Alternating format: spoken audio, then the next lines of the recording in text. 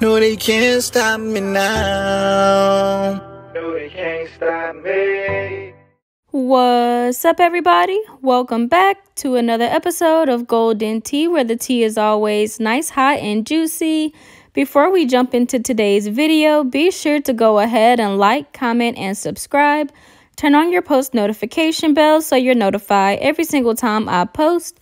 And without further ado, let's get straight into the tea. So everyone, it appears that after Money Yaya's fun birthday weekend, someone has decided that they would set her mother's business on fire, which eventually burnt to the ground.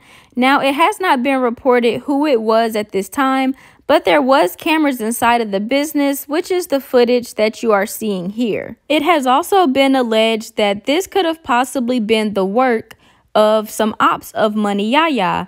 Now, with that being said, Money Yaya does have the charge that she is fighting against LaPatra Jacobs, but she has not done anything in all of this time, so I'm not really sure about that. But I do know that Money Yaya's mother seems to be a really sweet lady, so if it doesn't have anything to do with her kids or her husband, I'm not sure why anyone would want to do this to her. Here's what Money Yaya's mother had to say. Due to a fire that was caused at Rich Skin Body and Beauty Bar, we will no longer be opening. All of the hard work and time I invested to making a beautiful experience for everyone who walked through the doors have been shattered. I also have a video of the outside of the building and also the full footage of the inside of the building and also what it looked like before all of this happened.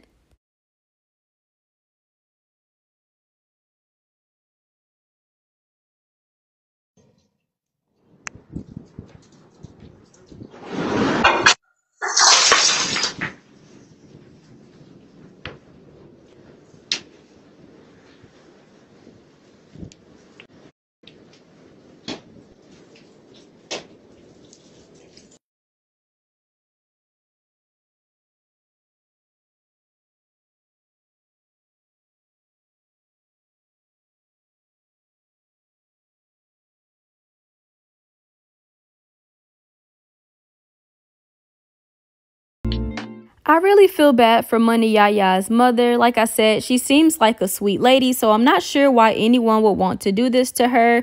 But guys, please be sure to let me know what you think in the comments down below. Make sure you guys like, comment, and subscribe. Turn on your post notification bell so you're notified every single time I post. I love you guys so much, and I'll catch up with you on the next episode of Golden Tea News.